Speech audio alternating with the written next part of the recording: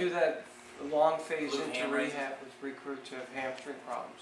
And so come here, and then he's gonna pull himself up. Okay, you use quite a bit of arms right there. Yeah, I usually make them fold their arms across here until Yep. they need to drop. Right, I have my people keep their arms out until I Right. know that they're Confident able to they're not going to smash their nose. Right.